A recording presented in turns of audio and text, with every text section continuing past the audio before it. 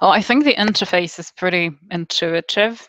I usually before when I get a new student, we go through the main features, but that takes, I don't know, 5 minutes to show them like the text tool, the draw tool, select tool, stuff like that. So after 5 minutes on the board, they usually are quite comfortable. Came up first, and what I found out very quickly was that I could open the page on my iPad, and I could draw with my iPad, and then and also the ability to generate a shared link that I could just give to my student. They click on the link, and they can see the board. We can we can upload pictures of problems to the board, or I could draw, or they can draw.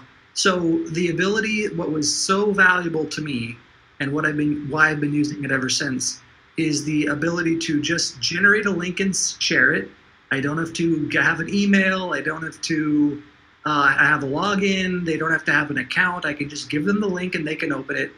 The ability to have a two-way board so they can draw and I can draw, or we can upload images that way, like pictures of the textbook or something.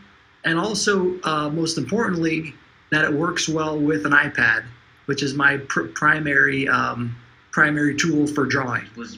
I had tested another tool like that just before but it was not really easy to use. Mm-hmm. And when I found how it was easy to know how it worked, it was easy to explain to the students how it worked so that they could draw, write on the board. Even the younger ones, I have students who are 11 years old, so even young teenagers can use it easily. So it was a good solution.